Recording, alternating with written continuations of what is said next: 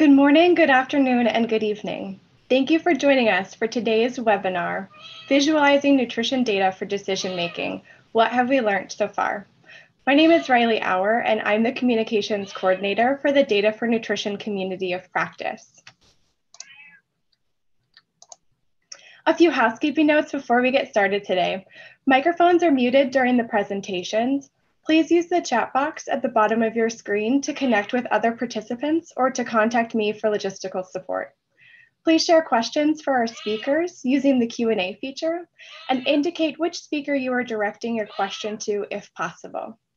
We will answer as many questions as possible during the Q&A session, and answers to all of the questions, as well as copies of the presentation, will be shared in the community's event page in the week after the webinar. A recording of today's webinar will be immediately available on the Data for Nutrition YouTube channel. If you are experiencing technical difficulties, you can contact me for logistical support by using the chat feature and selecting all panelists, and I will do my best to assist you. Today's webinar is hosted by the Data for Nutrition Community of Practice. Data for Nutrition provides members with opportunities to share knowledge, experience, and questions relevant to strengthening the nutrition data value chain at all levels for the purpose of achieving better nutritional outcomes in low and middle income countries. We are proud to say that our community has 790 members and we're still growing. Mr. Augustin Flory will serve as today's moderator for the Q&A. He is a recognized global nutrition leader with over 20 years of experience delivering social and economic change in Africa, the Middle East, Asia, through philanthropies, international organizations, and businesses. He is a Results for Development's Managing Director for Nutrition. Today's panelists are Mr. Shawn Baker, Dr. Melanie Renshaw, Dr. Purnima Menon, and Mr. Paul Newnham. Shawn is the first ever chief nutritionist for the United States Agency for International Development. Before joining USAID, Shawn worked with the Bill and Melinda Gates Foundation as the Director for Nutrition, adding to over 30 years of experience supporting nutrition in sub-Saharan Africa and South Asia. Today, he will be speaking to his experiences as a prospective donor to share what donors hope to get out of investing in nutrition data visualization tools and how to make those investments as effective as possible. Melanie is the Chief Technical Advisor of the African Leaders Malaria Alliance, also known as ALMA. Today, she will share her experiences supporting decision makers and the strategies she and her team use to engage African heads of state. Purnima is the Senior Research Fellow at the International Food Policy Research Institute and a member of the DataDENT team. She is a theme leader of South Asian nutrition programs in IFPRI's Food Poverty, Health, and Nutrition Division. And she directs the Partnerships and Opportunities to Strengthen and Harmonize Action for Nutrition in India initiative, also known as POSHAN.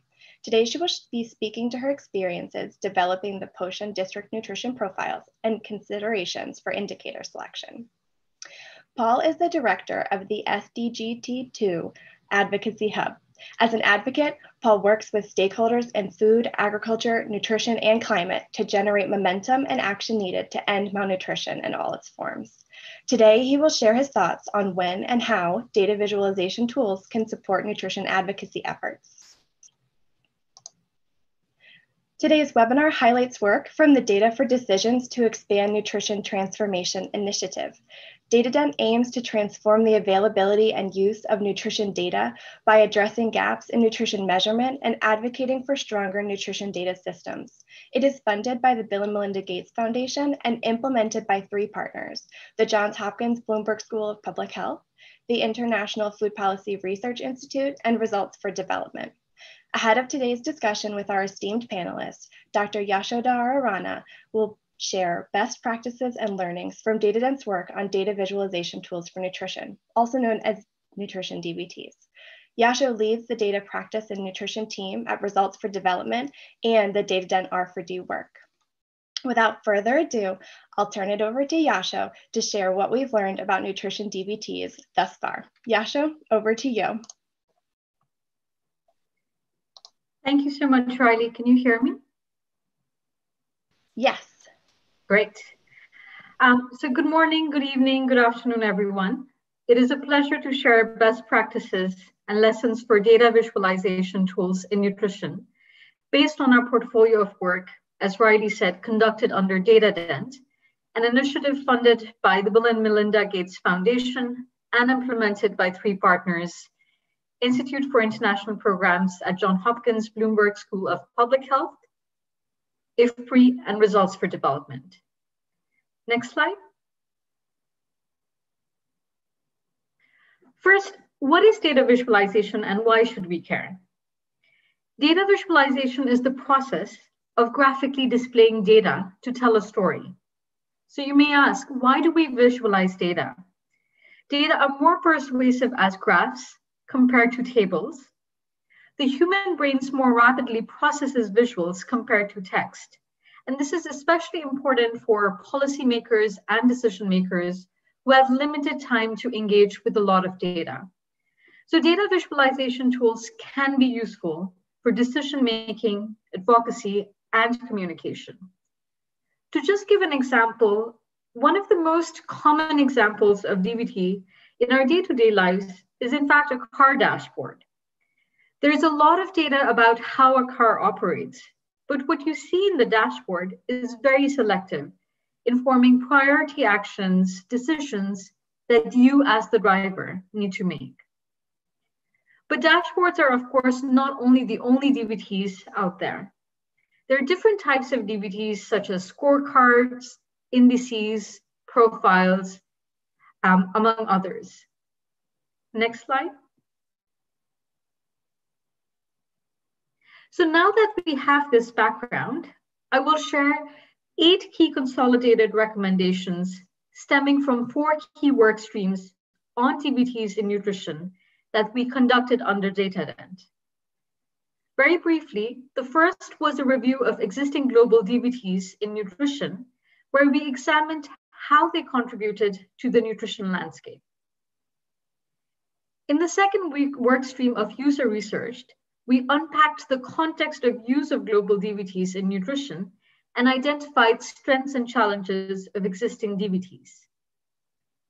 Third, we conducted an online survey of nutrition data use and needs by both global and country-level stakeholders, which included their use of global nutrition DVTs.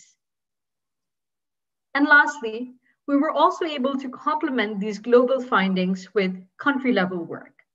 That is, in India, we worked with our IFPRI colleagues and completed a landscaping of DVTs.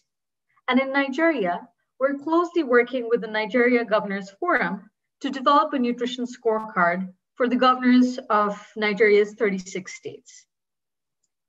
We encourage you to go through the DataDENT website, for which the link is also provided in the presentation, to access the rich findings from these individual studies. But for the purposes of today's presentation, I will be presenting consolidated recommendations across this body of work.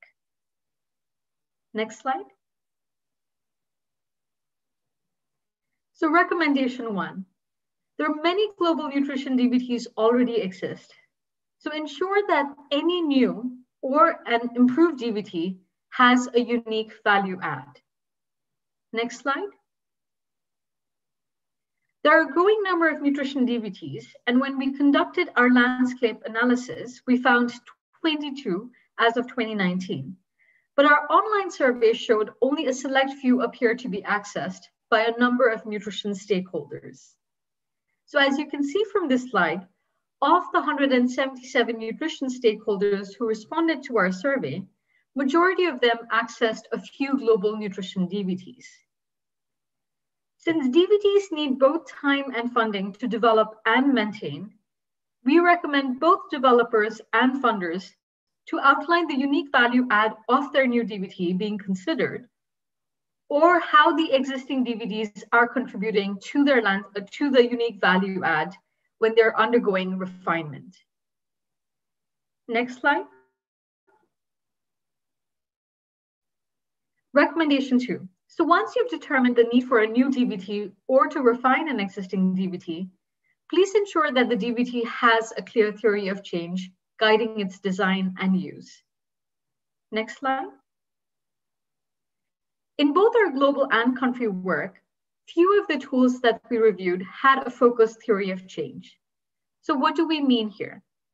They often lacked a clear target audience and or focused on informing a specific set of actions for that specific audience and a pathway of how the tool leads to change. All of these three are critical elements that can help ensure that the DVT is ensuring the use of data by key stakeholders and is also translating into action. One of the few exceptions we've included here is the case of the African Leaders Malaria Alliance, ALMA scorecard, which is often lauded as a successful DVT because it includes a focused theory of change with a very targeted set of decision makers. So in this case, the African heads of states that it is supporting. Actionable indicators that align with their agenda. So you have actionable indicators that are coded with action loops, used of color coding, upward and downward arrows to show progress, as well as recommended actions are provided to facilitate action.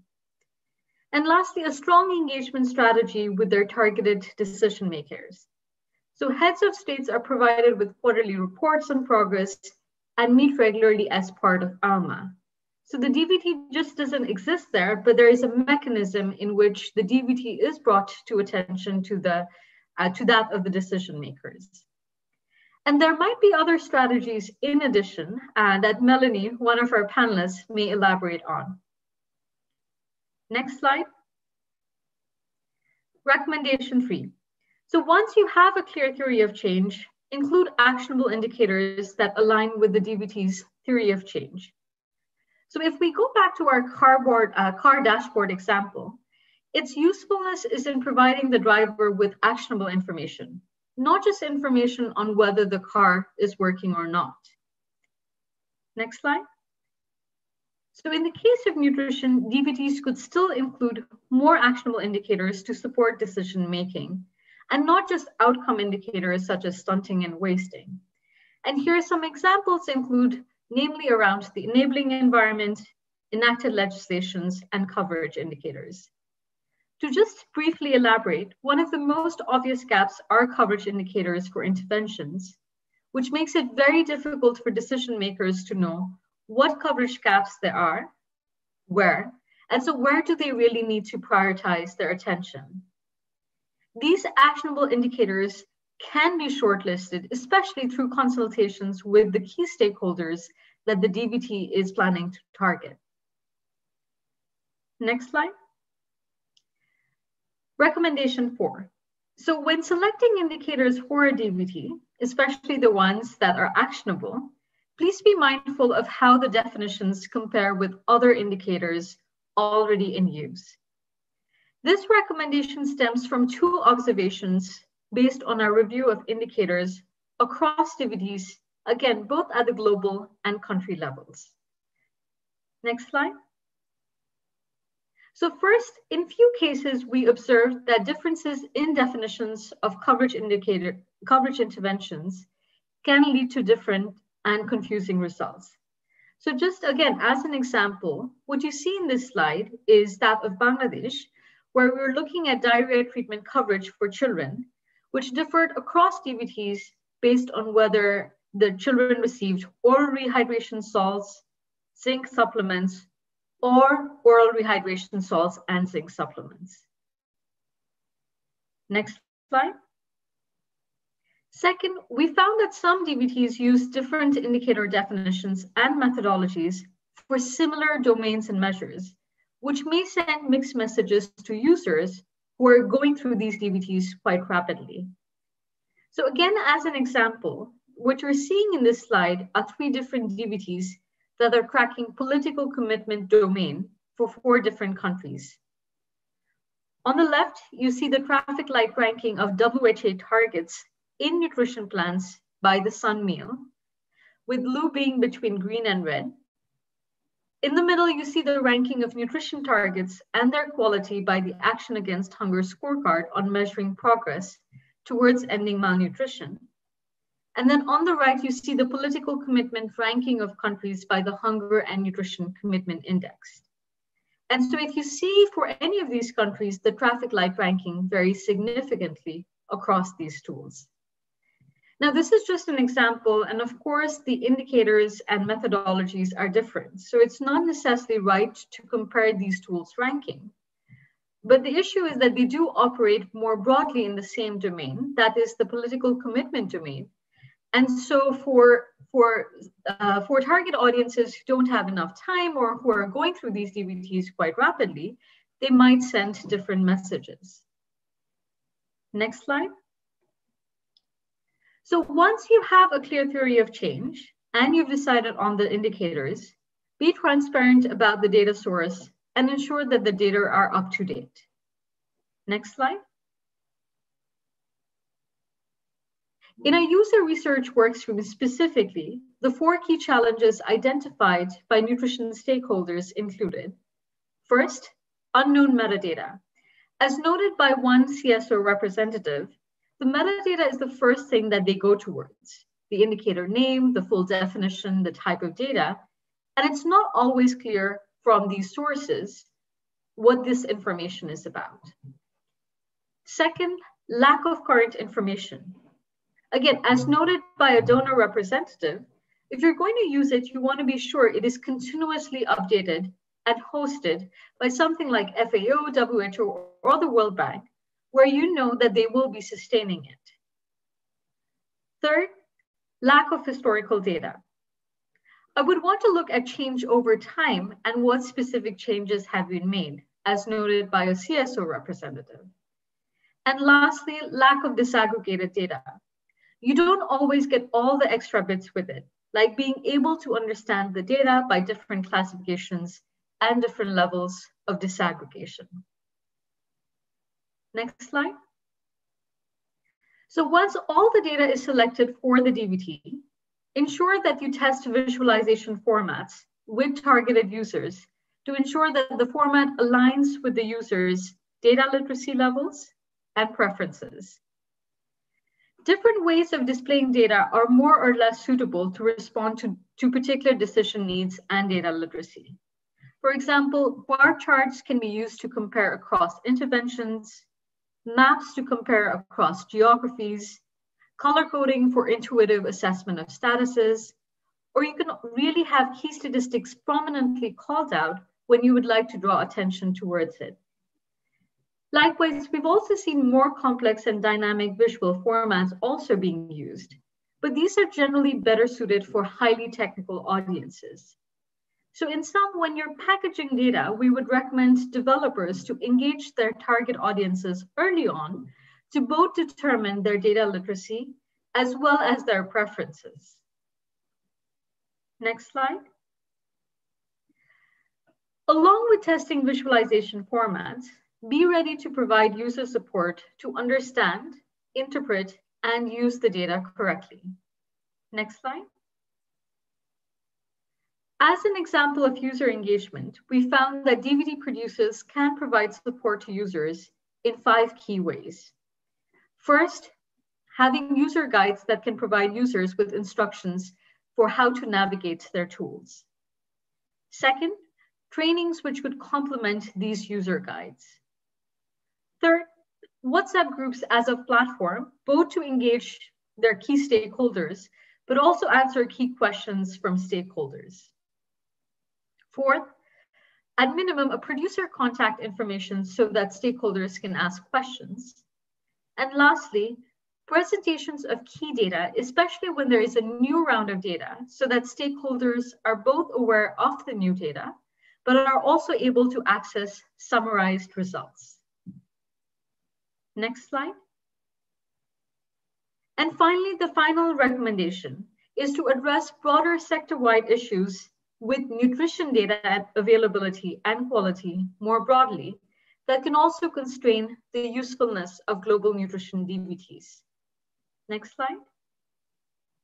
So in our online global survey, the 3 most commonly cited challenges by respondents included the lack of data at the subnational level, experienced sometimes or frequently by 82% of respondents, where blue shows the number of respondents frequently experiencing the challenge and green though sometimes experiencing the challenge. The second, the fact that the data is out of date, experienced by 77% of respondents. And then the last, the lack of trend data, experienced by 73% of respondents. These challenges also impact global nutrition DVTs, limiting their ability in the type of data that they can provide stakeholders. So the usefulness of specific global nutrition DVTs can also benefit from investments more broadly in nutrition data availability and quality. Thank you, and now I'll hand it over to Augustin to lead the panel discussion.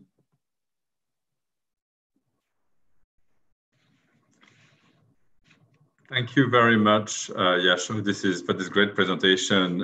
You've given us a lot of important insights and practical recommendations for anyone interested in developing new DVTs, in revisiting existing scorecards or dashboards, especially if they're not being used enough, or the funders that are funding DVTs and in a way are interested in the value for money of what they do. Without further ado, I want to move to our panel, starting with Shawn. But before that, I want to remember our audience to use the Q&A function for questions and the chat for comments if you want to. So Shawn, both at the Gates Foundation in your previous job and now at USAID, the organizations you're working for are working a lot in DVTs and have a long history of funding DVTs in nutrition. What have you learned from this experience? And what are you looking for in the next generation of DVTs? Thanks, Augustin, and thanks, Yasho, for that excellent presentation. In fact, you probably covered a lot of points that I would have responded to Augustin's questions. I was actually going to start at something that you said, that Yasho said, that these are data visualization tools, right? They are just a tool. And I think this is sometimes where we have failed, thinking that these visualizations, and I reflect back on all the incredibly good work done by Profiles. And sometimes there was this frustration that we've done all these great analyses, develop these great sets of slides, but then action has not happened. But being very clear about who needs to know what, how are we actually going to use these tools to have an influence, what we're trying to influence and do it is so essential. So we can't think that the tools themselves are going to solve the problem. It's how we use the tools. I think some of the other points I think we've learned along the way have been really well covered in the presentation of, first and foremost, think very clearly about your audience and what does that audience need to know? What can that audience consume? And very clearly, what is the action you're trying to get that audience to take? Broadly, if I sit here, as you said, since I'm currently with the donor organization and have worked with the donor organization before, you obviously need to think about those people who are authorizing that funding. When I was at the Gates Foundation, that was Bill and Melinda. Here, working for USAID, it's our appropriators in Congress. They are very interested to understand, is the money we're putting into this work, is it having impacts? That has to be a pretty clean, crisp message, and you really need to boil down the very complex story into some really compelling graphics that, however, and I think Yasho, you pointed this out, that are soundly based in evidence, right? This is not to be smoke and mirrors. It needs to have a very sound evidence base. And then as importantly, as a donor organization, while we need to keep our appropriators informed, engaged, we also fundamentally are working, with our partner governments.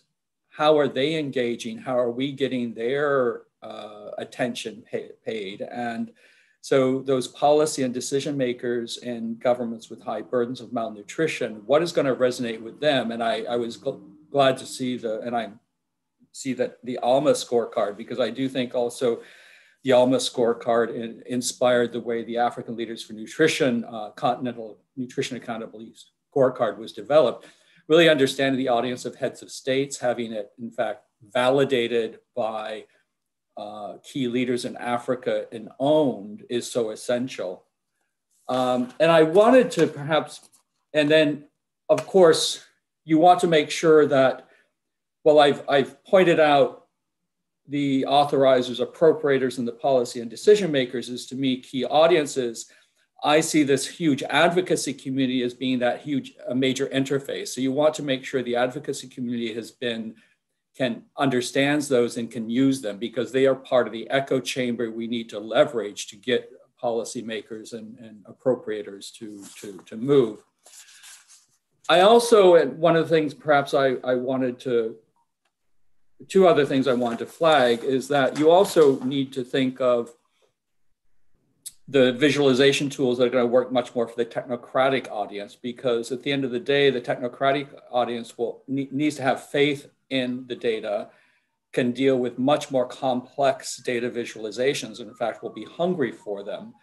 And a lot of these decision makers, of course, are going to pressure test what you presented in a more simplified format with their technocrats. So you need to speak to both of those audiences. And the last point I wanted to make was actionable data. And I think, again, a point that was made in the presentation, we focused, I think, so much as a community on changes in status, which doesn't change that quickly. Certainly something like stunting doesn't change that quickly. And to me, one of the most exciting changes is now that we have consensus on coverage indicators and that they have been taken up in the demographic and health surveys, they will change more quickly. And in fact, that's what you need to hold programs accountable for. These are the critical services we want to offer. Are we actually getting these services to the populations that are needed? That to me, as I think, our ability to track that, report on that in a compelling way, I think can drive a lot more action than we've seen in the past. Thanks a lot for this perspective, Shawn. And great to see that a lot of the presentation content is echoing with your experience. Maybe as a follow-on, I mean, is there a new DVT, a new scorecard dashboard, or existing one that is getting suddenly more attention again that you are particularly excited about? And if yes, can you tell us why? Yeah, and I'm not sure I'm going to respond exactly to your question, but clearly food systems are getting much more traction. And here is a situation where you have a concept that's incredibly complex, and it's getting traction in the debate. And how do we actually translate the concept, understand the data, and translate this complexity into actionable steps for decision makers, particularly national policy makers, and of course, investors in country. We have been supporting the food systems dashboard as one example, and we've started piloting it in Senegal and Ethiopia. But I think it's going to be, so I'm excited about it, but I think it's still going to be a work in progress for all the reasons that we've talked about. And it is an area where it's incredibly complex, and translating it into actionable steps in given geographies is going to be a real test of can we bring actionable data to decision makers to act on policies and programs. So I'm excited about that. And then I wanted to, perhaps a word of caution I wanted to share with everybody, and I'm going to plagiarize a bit what Ellen Piwa said, I guess, last week, right, in her Foreman lecture about how do we combine our voices and not have a cacophony of data visualization tools that create disunity. So I think focusing on fewer of higher quality that resonate with the audiences is going to be an important thing. If we had, and I was struck by one of the slides that Yashu presented of how even visually they seem to be dissonance amount reporting on the same things basically. And we can't afford as a community to have that dissonance. On one hand, we do need to tailor our tools to the specific audiences, but we need to do it in a way that they speak to each other or they speak in harmony. Otherwise, we can appear to be disunited and cacophonous in front of decision makers, and that is not a good thing. Thank you, Shawn, for this word of caution, and I will leave the audience with your previous point, which is translation of complexity into actionable steps in given geographies, and I think that's a great segue to the ALMA scorecard, or I should rather say the ALMA scorecards, because there's a regional one and there are some national ones. And so, Melanie, it's a great pleasure to have you on the panel. The ALMA scorecard has already been named twice in the conversation so far, no pressure. Maybe as a first question, could you elaborate on the strategies that you and your team have taken to engage head of states, and maybe how they've evolved over time? You've been doing this for a while, and I'm sure that there has been a lot of learnings. Thank you very much, and thank you for inviting me. It's a pleasure to be here today, and thank you for the nice things that were said about our scorecard approach. So we have the advantage that we were an existing alliance of heads of state and government, and the Alliance ALMA was created by the heads of state and government. So clearly that was extremely helpful because it was already owned by the heads of state. We didn't have to create a new forum. We didn't have to create a new opportunity. So we were meeting with them since 2009, the heads of state, on the sidelines of the AU summit. So we had a forum. And then through the side event that we had, we ensured strong engagement of the heads of state. And after about 7 to 8 years, we actually then mainstreamed our agenda into the actual agenda of the AU. So our current chair gives an overview of malaria that are reflected priority and impactful indicators. We then selected those indicators through a very broad consultation. We made sure that there were clear data owners, and the heads of state also asked us to not have any parallel data collection systems. So basically to use existing data that were already out there and to have data owners so that whenever anybody asks you about the data, you refer it to the data owner.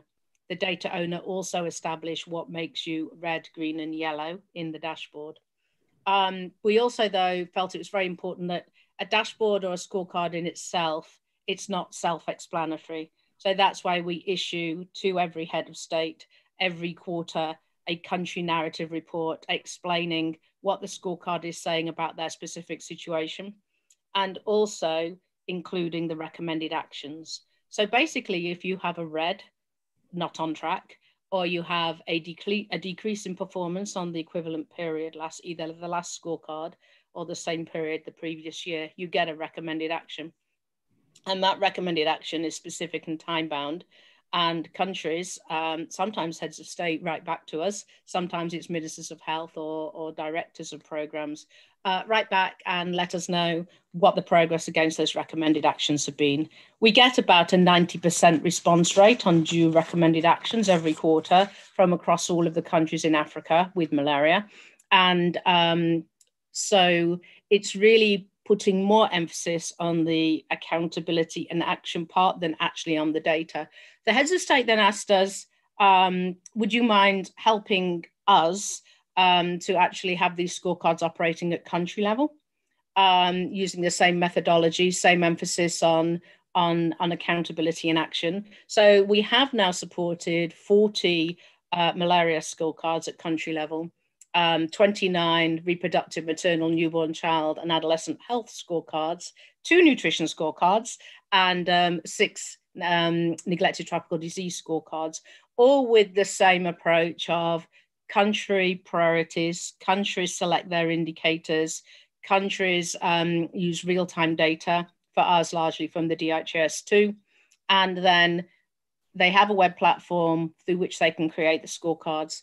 But then at the same time, there is an action tracker. So you assign actions and responsibilities when you, again, have a red or a declining performance, bottleneck analysis at country level, identifying the necessary actions and then tracking progress against them, and also a work plan function. So actually, some countries have their entire work plan, and you can then, if it's not an indicator that can be well described or where the data are not fantastic, you can have an action and a work plan function, which also helps to drive managerial capacity and addressing the bottlenecks.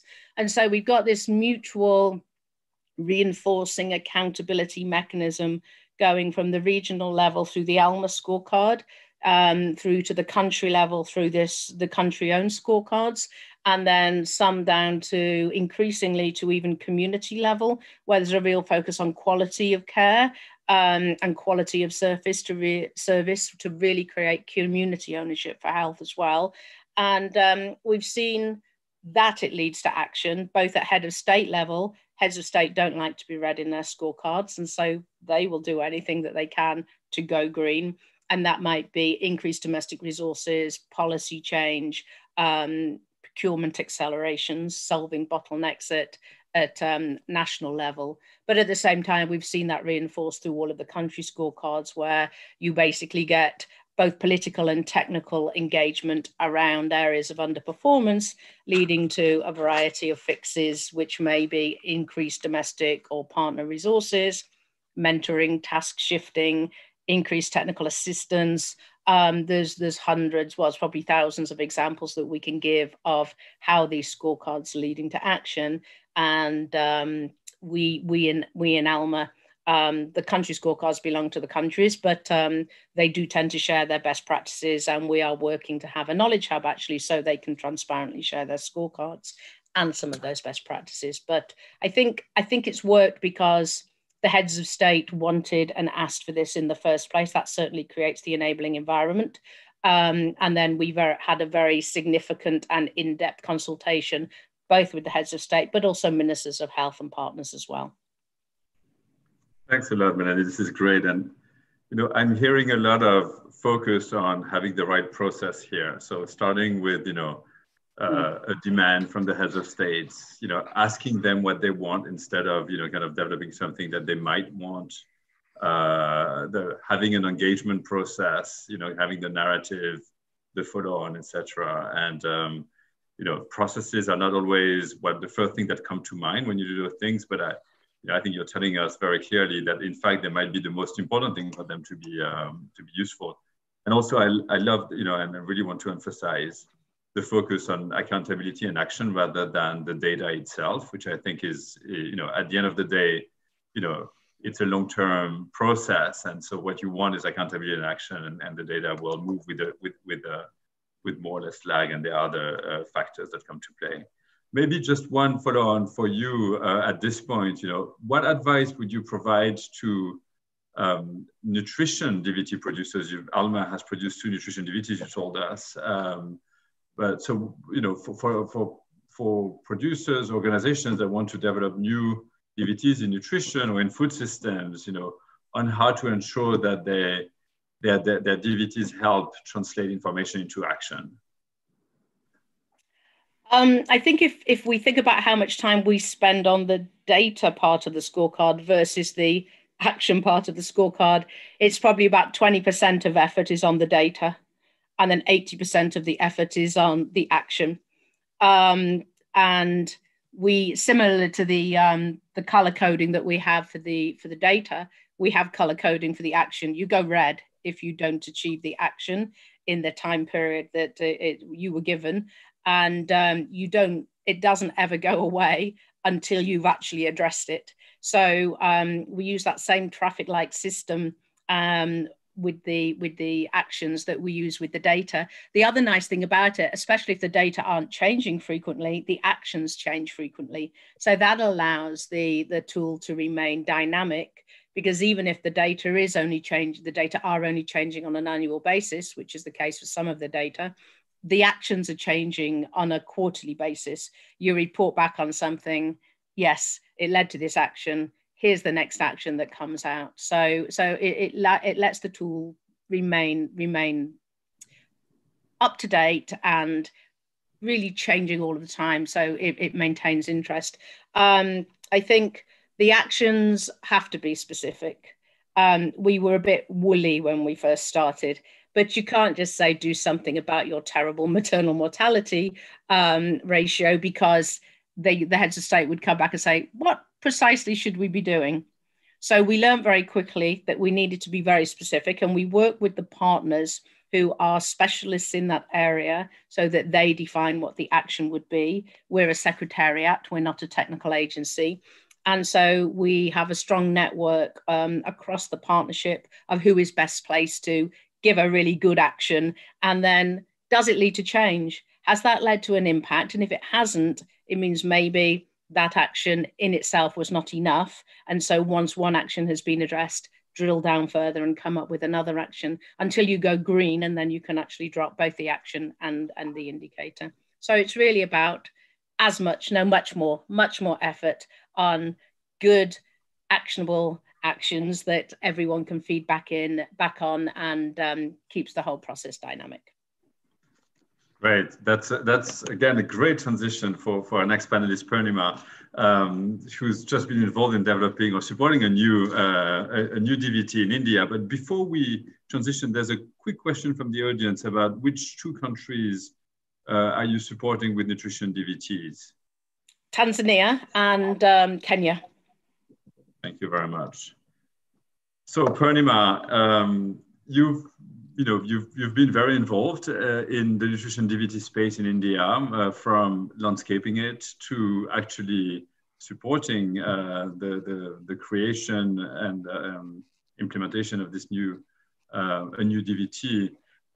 Can you tell us a bit more about that exercise and how you and your team, have supported the selection of indicators to include in the push and district nutrition profiles, and also, how much of time is allocated to the data versus the actions in the case of Poshan? Thank you, Augustin. So I should make a correction. This is not a new DVT. Yeah? So we first made little prototypes of these district nutrition profiles, literally by hand and in PowerPoint, I think way back in maybe 2012. And I was completely inspired by Alive and Thrive in those days in Vietnam, who had made these 2-pager provincial data sheets on infant and young child feeding, because Alive and Thrive was working on that, and they were working on it in all the provinces, and they just needed people to understand what they meant when they said, infant and young child feeding, all the different indicators and the trends. And I was like, wow, that is very neat. And then, simultaneously, I had realized in India that, as a nutritionist and as someone who sort of breathes sort of the Lancet UNICEF conceptual framework and has sort of grown up on that, that was not intuitive for people. There was a time when everyone was trying to understand the problem of stunting in India. And it was really like the blind men and the elephant story. Somebody chased one hypothesis, someone else chased another hypothesis. But I think those of us who've grown up, with this idea that this is a multi-sectorally caused problem, realize that it's quite, you have to see the whole picture and then understand where the gaps are to know where in your geography you need to work on this problem. And so that was the origins of the nutrition, district nutrition profiles that we did. And like I said, we did them by hand. We did 10 of them first, and then 3 districts in 3 different states. And then we worked with some amazing partners who engaged people, district officials, block officials, even frontline workers around the use of these tools. And we actually have a report that sort of lays out everything that they understood. So going back to sort of this issue of the choice of indicators, we were very driven both by purpose and by framework, and the purpose to me was very, very clear. We had to help people see with data, sort of gain an understanding of how the multiple causes of malnutrition were coming together in their geographies, so they could understand how, with what was more important where you were working, because this is a big country, a decentralized context, district administrations, district actors, you just can't do the same thing everywhere. So learning about malnutrition and its causes, and the state of the solutions that were in place in terms of the reach of the interventions, etc., was a very important purpose. And then, we outlined that in a framework. And if you see, I actually don't remember now if this current iteration of the DMP has it, but that was also when we were working on it at a time in India when there were, and there still of course remain huge data gaps, but we actually had empty bars in some of the places where you would want data, because we felt like that was the only way you could create a conversation, to say, listen, food security is a big cause of malnutrition, but you know what? There is no data on that at your level, but we're not going to ignore the fact that the data is not there. There will be an empty bar there to remind you that this is a really important driver of malnutrition and you should talk about it. So that's how we chose the indicators that, went into the DMP. And as we scaled it up, of course, we had also learned through that sort of on the ground experience, which our partners were implementing, how important it was to create opportunities to engage people around it, because this was a learning tool. So you could learn about malnutrition and its causes. So it has the frameworks and so the concept of the 1,000 days, and then the UNICEF Lancet framework are in the DVT itself. You don't need to go somewhere else to find it. So that little bit of theory is in the DVT. And then, we had sort of many different facilitated approaches where people could use that. So, I think it was really driven by the purpose of driving understanding, of trying to say, okay, if I think there are 4 underlying causes of malnutrition or undernutrition, which is what we were focused on, I want to make sure that I have space in the DVT for people to appreciate that there are 4 clusters of causes, but also to appreciate that you may not have all the data you need on all of those. So, that's broadly how we went about it. And we've done a lot, since 2012, 13, when we started. We've built entire training courses for district administrators that use these DVTs. Yeah, it's been a very interesting journey.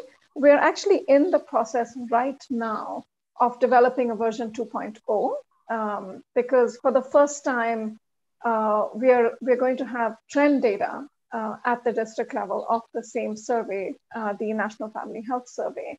And so we've been going through this massive exercise of revisiting the indicators, also aligning with the monitoring framework and prioritized indicators of the National Nutrition Mission. And it feels like it's a big churn, sort of doing a lot of mapping of, okay, that's the master list of indicators. How many frameworks does it show up in? Can we get the data on everything we need? Which ones are going to have data on trend? So where can we actually show a trend in a certain indicator? And like Shawn said, we really want to focus not on trend in malnutrition, because we think this is too short a time between when the massive efforts started to sort of really scale up a lot of interventions in India to when the data is coming in. So we want to take a lot of time to get people to focus in on coverage and on coverage indicators, and to look at trends in coverage, because we do believe that when you're looking at timeframes of, say, 2 years from when a big effort launched, you're more likely to see shifts in coverage than you are in outcomes. So it's just, it is a big exercise to think about, but it's focused on enhancing learning and maybe doing strategic diagnostics. This is not an immediate action-oriented tool that has monitoring indicators in it. It's not going to come, every 2 months. It's going to be there. It's going to be there for your district until the next round of data comes up. And in that period, a lot of people will have a chance to look at nutrition in that geographic location, in a sense, hopefully through a lens that, gives a lot of people in that geography a collective understanding of the multisectorality of the problem. So this has been our thinking behind doing that. And that's how we've been thinking about pulling indicators. And it's been quite an interesting experience. Thanks a lot. And it seems you have a lot on your plate with the new survey data coming out now, and then kind of a lot of opportunities to analyze this and feature it in the next generation of scorecards. And also I think what you're highlighting here about the focus on learning is that we've seen this in the work, the DataDENT work on kind of landscaping nutrition DVTs. Some of them are more focused on accountability and action. Some of them are more kind of are broader and kind of focus on kind of educating and promoting learning about particular issues. But I think that a comment that I have is whatever your goal and purpose is, it's still important to, and you seem to really have done this, but be clear about who your audience is and kind of what is the kind of data that they need. My follow-on question to you, knowing the work that you did on landscaping the various data visualization tools in India, and that there are quite a few, is how do you think that we as a nutrition community can help address the mixed messaging that stem from different DVTs that use different definitions and so on? As just to repeat Shawn's words, kind of how to avoid the cacophony. And what is your experience with for instance, with the push and district nutrition profiles, kind of in relation to some of the other ones that are out there? Yeah, I've given up a little bit on avoiding the multitude of things. I think it is just simply a reality at this point, not just for India, but across the world. People are interested in some things and they want to do it a certain way, and they have a reason for doing it a certain way, and then they have some resources. And at the end of the day, I think we're all just going to have to accept that there will be some of that. I think, our review, has been helpful to, at least some of the people that we have encountered and talked to in the DVT community in India, particularly, folks at the Niti Aayog who designed something called the Champions of Change dashboard. So they took some insights from the review and all of that. I think where I'm going with this is I don't think we can avoid the cacophony or the fact that different people or different organizations are interested in doing things. But I think we can do a lot more to explain the differences. And, I feel like in India, for example, the DVT landscaping itself needs to be dynamic, because I honestly do hear about a new dashboard every so often. And now with the new, with the new data out and with the tools that are available, it is incredible to me how quickly data moves into the public domain, how many people visualize things in how many different ways. And that's just going to be a reality. So, I think there is a core nutrition community that is action focused and that spends perhaps a lot of time with administrators of different levels. And, to the extent that that core community can stay reasonably coordinated and agree on some things, we'll all make progress. But there's always going to be sort of additional things. And, this issue of differences in indicators, it's funny, I was just reading a Twitter thread on this about some of the new indicators that have come out from India, and people are asking all the right questions. It's like, why is early initiation of breastfeeding high in that survey and low in this survey? And so the discussion around it as well, check the wording of the question, check the recall period, what is the age windows in which they were asking those questions, the time periods in which they were asking those questions. So I do think that when we do this work and we put it out there and we create those conversations, then people, get more attuned to engaging around that. But it's a big challenge, and I think some of the things are more easy to deal with. So that you do see, for example, what perhaps used to be more private monitoring data and not visible to the public. So HMIS data is now all visible to the public in many countries. Survey data like the DHS has always been public domain data. But now when you have two pieces of data from the same country, and I find that there are bigger discussions around, what does the HMIS mean in terms of indicator definitions versus what does the survey data mean? And so I think we need to keep engaging on that conversation. Today, social media and Twitter especially is a great way for those kinds of technical conversations to happen. But beyond that, I think the work that you all initiated with the global DVT landscaping that laid out many of those issues is a very important contribution. And I don't think it's an important contribution just to nutrition, because these issues are so pertinent to every single part of the data world and data visualization world. So yeah, I hope those are some helpful comments there. Yes, thanks a lot. No, this is super helpful. I'm just mindful of time and want to make sure that we give the floor to Paul, who deserves special credits for his presence in this panel. He's calling from Australia, so we're catching him in the middle of the night. But Paul, I hope you don't mind. We kept you for the end because I think that your perspective, where you sit, as the SDG2 Advocacy Hub coordinator, is an ideal place just to comment on the number of efforts and their quality and their reach and their impact and their usability of different advocacy tools. And so, very curious to hear, kind of your reactions to what has been said, and, from your perspective, when and why, some of those DVTs in nutrition, food systems, food security are more helpful to support advocacy efforts compared to others.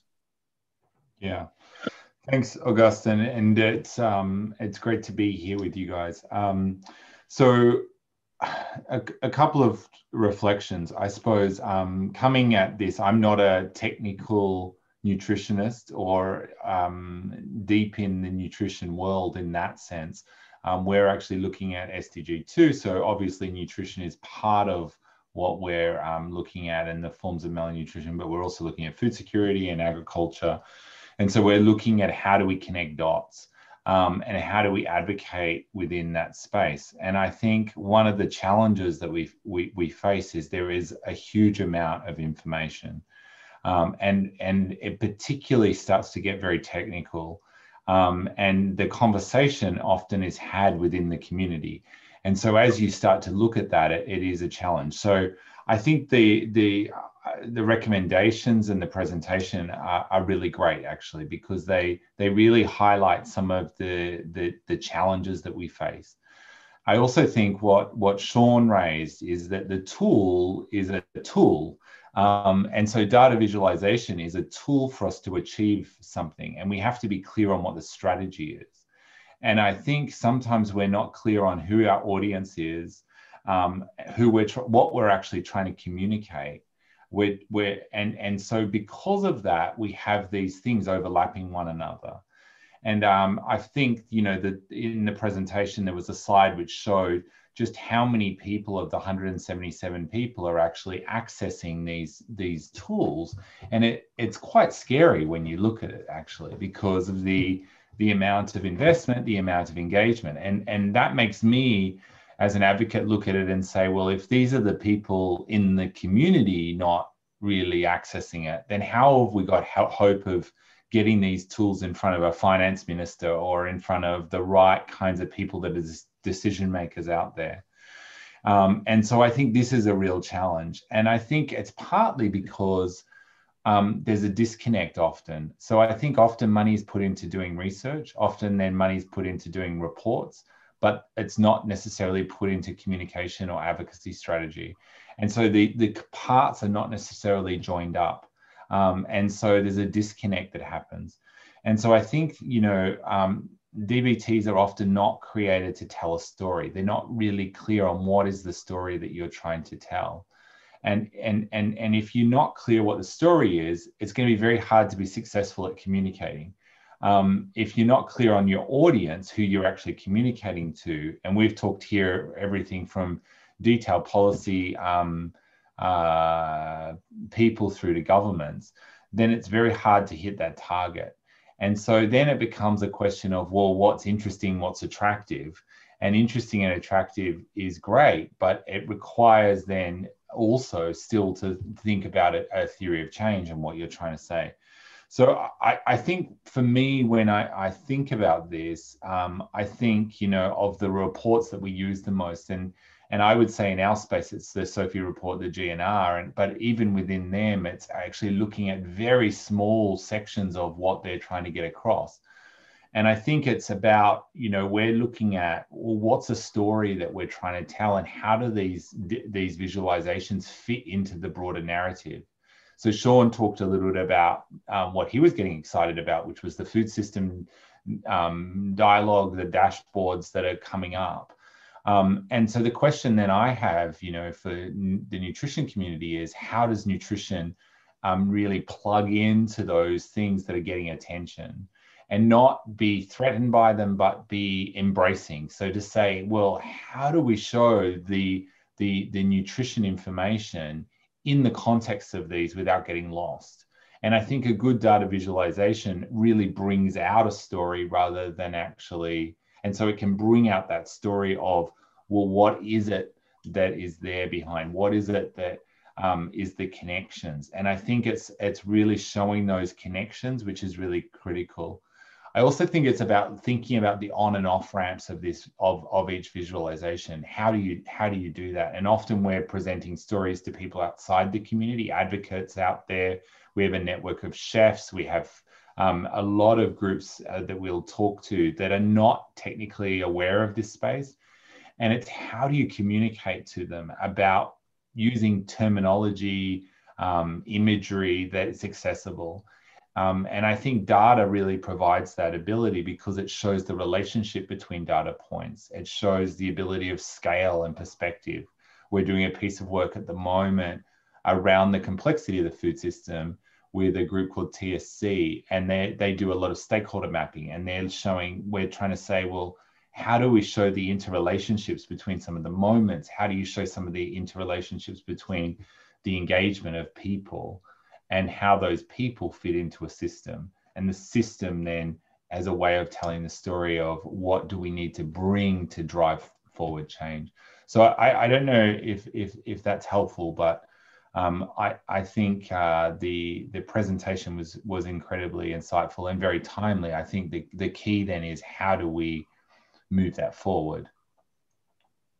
That's super helpful, and I think you actually, kind of add a couple of recommendations to those that are in the slides, which are, kind of, really, thinking about how to connect dots and how to plug into bigger themes and bring out the story. And there was a recommendation about visualization, which was very focused on, in a way, understand the literacy of your audience and kind of create a visualization like this. But if we think about the advocacy community as this echo chamber, to use Shawn's term, then that audience, if you want to create the right visuals that, as you said, that they can use and kind of plug into their narrative. So it's super helpful. Thank you very much.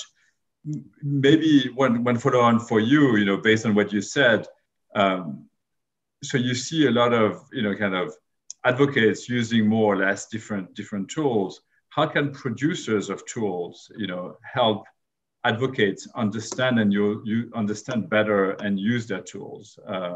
What would you want them to do more of, to help advocates do their job? Yeah. Look, I think it obviously depends on the audience that the advocates are focused on. And so in different audiences, you need to cater and shape the story that you're telling and the data. But I think I would say in general, one thing that we need to do more of is to try and show relationships between points of data, to be able to show the connection points. I also think we need to take jargon and technical language out as much as possible. Obviously, unless you're going to a very technical audience, and that's fine. But I think the visualization, good visualizations, are beautiful in the way that they communicate. And I think it's thinking about how you do that. And so less is more. I've got a book that I read often, which is this. It's just about information and how do you organize information. But some of the most powerful graphics in this book, and it's a book to try and tell stories and almost tell. The author talks about can I tell jokes using data? Can I engage you with using very little words? And it's like font size, you know, and it's like 4 lines on one page with blank pages actually communicates hugely a point. And I think sometimes we cram too much in. So I think the producers of these visualizations need to use design principles. They need to use best-in-class design principles about how do you get across a single point? How do people's eyes read across a page? How do people take in information using the different, you know, intelligences and the way people learn? And, you know, there's a lot of things around the psychology, around how we engage. And if you know, we were talking about, you know, Twitter and other elements, you know, the amount of time people spend on social media engaging in content, it moves very, very fast. And for them to stop, there's certain things that captures their information, you know, like we've been thinking, how do we use things like TikTok more? And, you know, it seems crazy, but you're starting to go, how do we do that? Now, in the political realm, they're already there. And so if you think about that, how are we getting into that space and bringing these technical, well-researched pieces of work, but making them much more bite-sized, making them much more accessible, making them much more attractive? And so I think that's a real challenge for producers. And it's a real challenge for us as a community to think, how do we do that without simplifying our message or losing the depth of message? But really at the headlines is to get those simple messages out. Thanks for that. I really like the call to use design principles. And one of our collaborators on DataDENT, Tricia Ong, is she's part of the, I think it's called the Data Visualization Society, or it's an association that focuses precisely with some professionals on, you know, kind of how the mind, how we read data, how the eyes, you know, kind of gets more attracted by certain things, how people read or don't read colors, you know, kind of colorblind folks, you know, look at all these slides with, you know, with colors, which is the way of conveying the information, et cetera, et cetera. But thanks a lot for this. So first of all, thanks a lot to all of you. We had a lot of great points, and we have a lot of questions and reactions from the audience. So let me kick off, and we'll go through as many as we can. The first one, which I think, you know, echoes or follows up on a point that was made by Shawn, but was also kind of underpinned a lot of the points that were made by others, you know, which is how to facilitate coordination with other DVTs. This is from Kendra. You know, as one of the collaborators on the development of the Sun Meal DVT, I know that we made choices on the indicator definition with a clear advocacy angle in mind. And she cites an example, you know, emphasizing ORS plus zinc, because this is how the intervention is optimally delivered. But it's hard to show all this thinking behind the DVT in the tool itself. And this is not what other DVTs are doing. And so any thoughts on how to push these types of advocacy agendas more effectively without confusing the target stakeholders or appearing to be inconsistent with other DVTs like the GNR? And I will maybe direct this to Purnima and Shawn, if you have answers to that.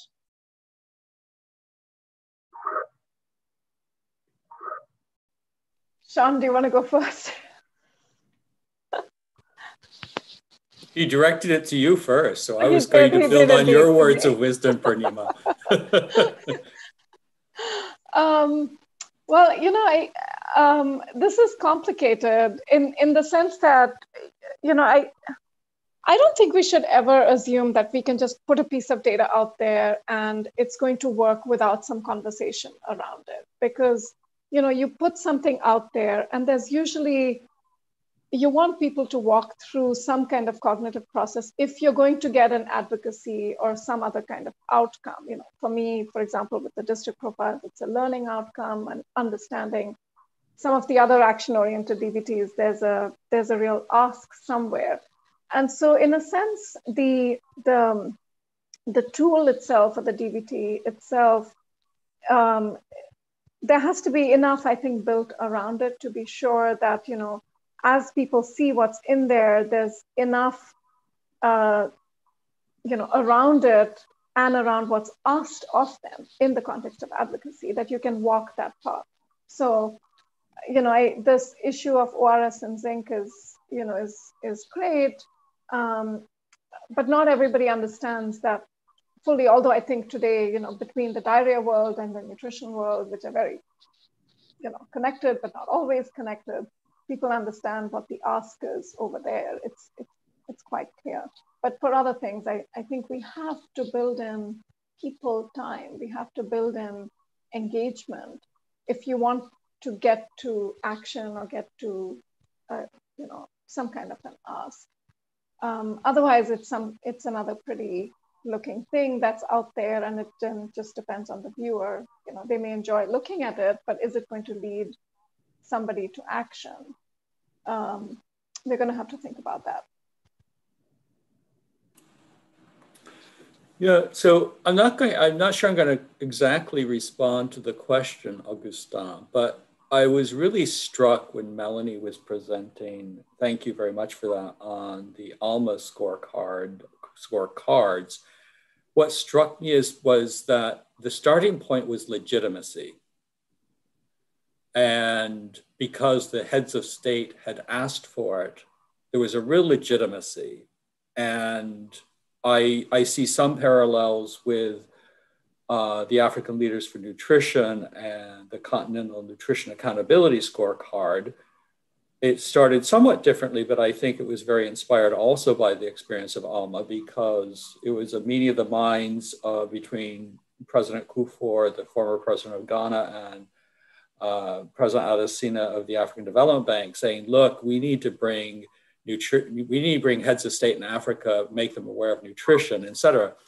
And I say that because that co-design, co-development with your core audience seems to be the most important thing. So maybe I'm adjusting my thinking a little bit during this panel of maybe the cacophony. I mean, if we have a clear target audience, that's what and that we're understanding this is just one tool, then perhaps that harmonization across other tools is less important.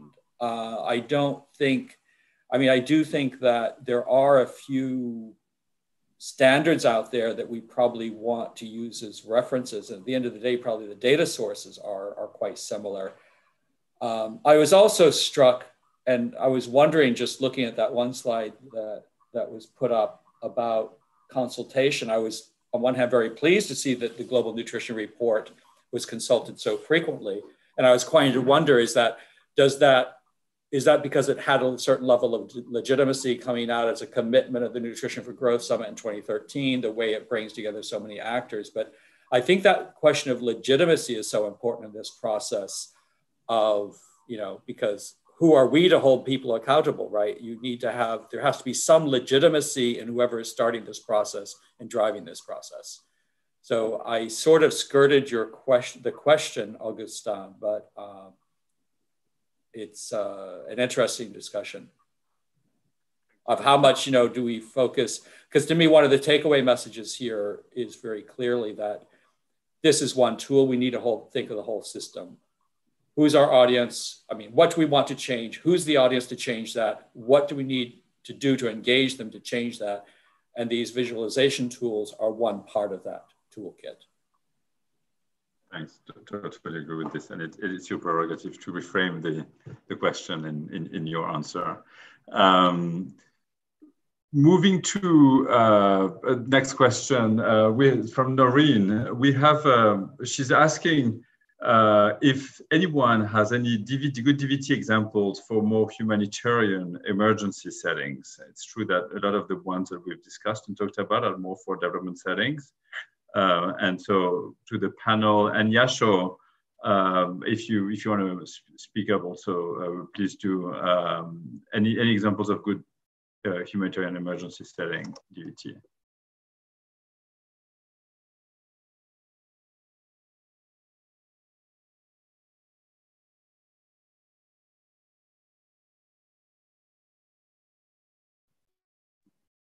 I will take silence as a lack of example from anyone, which I think is an interesting finding in itself.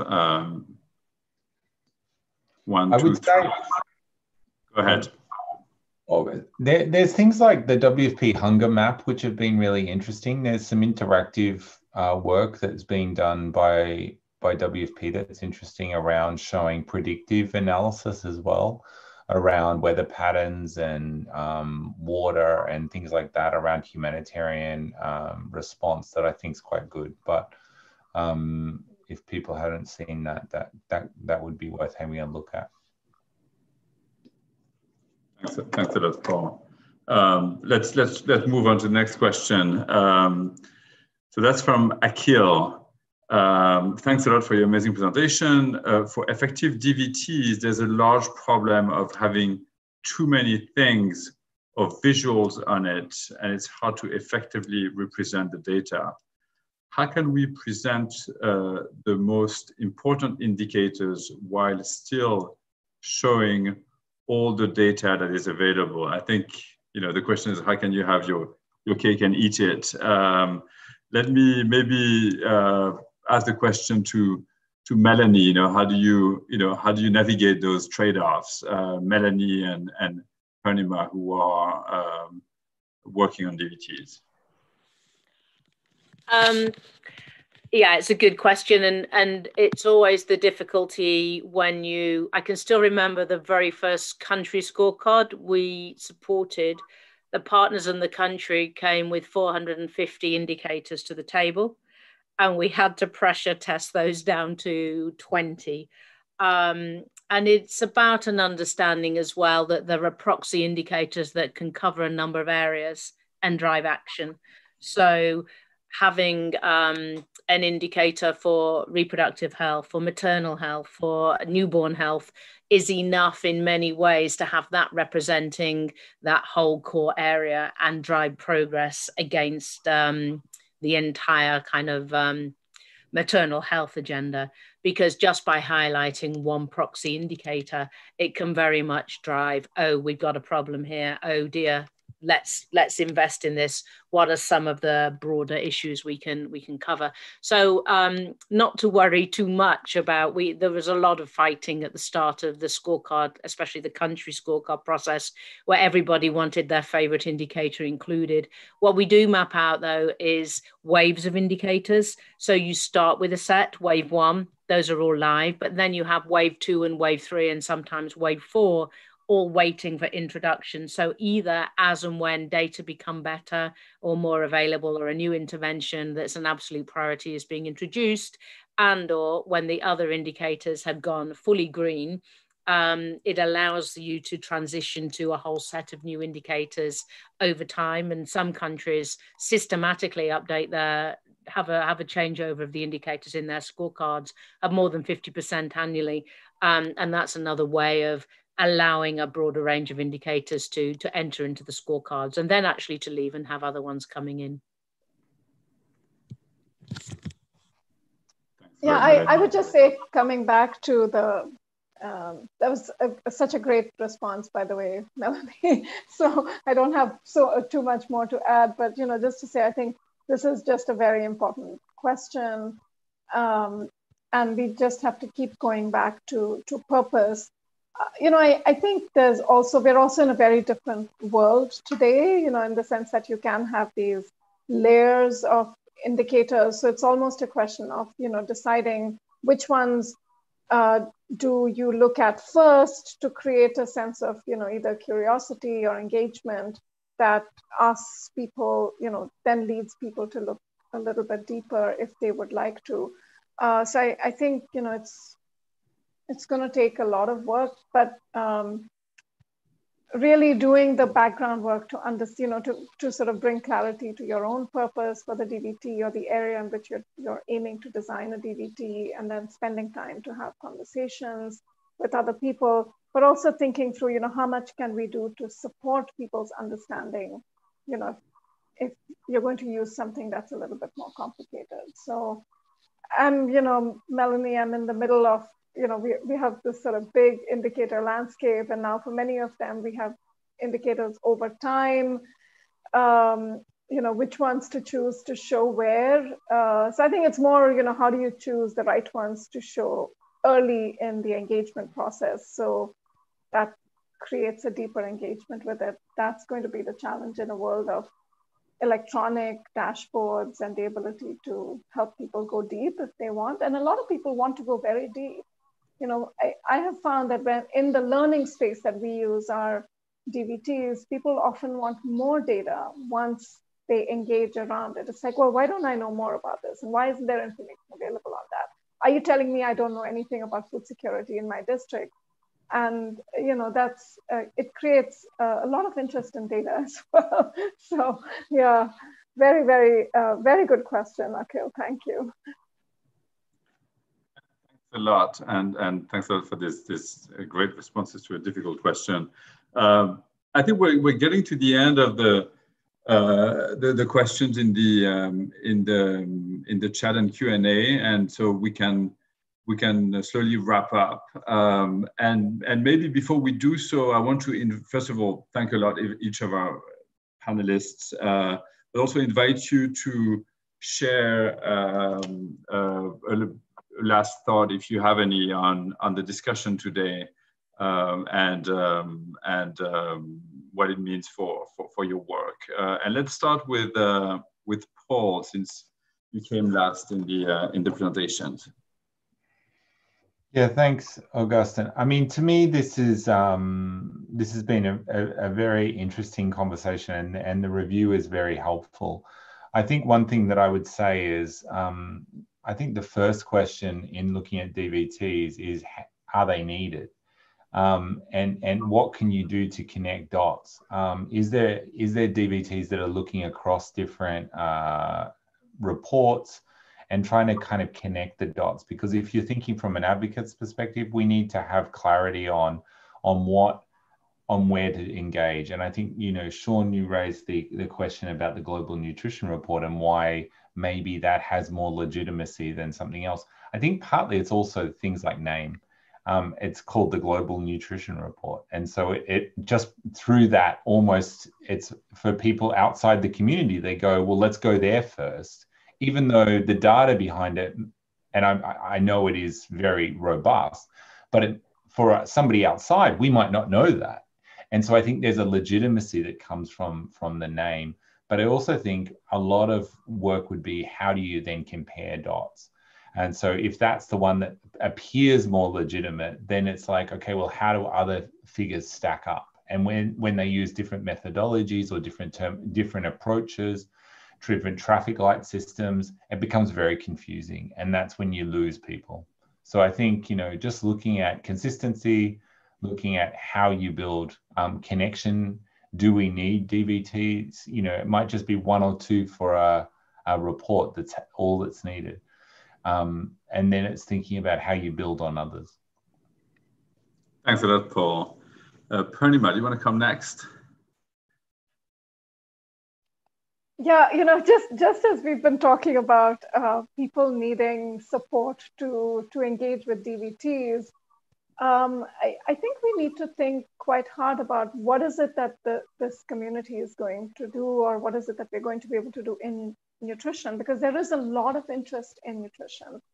And this is coupled with the fact that a lot of data is available in public domain, and a lot of data visualization tools like Tableau, et cetera, are available. So people can do all kinds of things, but they don't actually understand the subject matter, and they don't understand what indicators mean to the subject matter. So I think for me, there's two things here, right?